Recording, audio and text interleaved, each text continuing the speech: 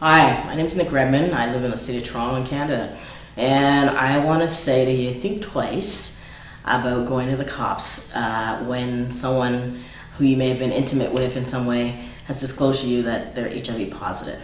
I think going to the cops is not necessarily going to get you the answers to questions that you may have, or deal with the hurt that you might feel, or deal with any of those kind of feelings. You know, there's a history of police not being positive in their relationships with gay, queer, and trans people, and also people of color. And I think sometimes the answers you might need you can find elsewhere from people who are qualified and who have the expertise and the knowledge that you need to help you understand any questions you may have. So think twice before going to the cops.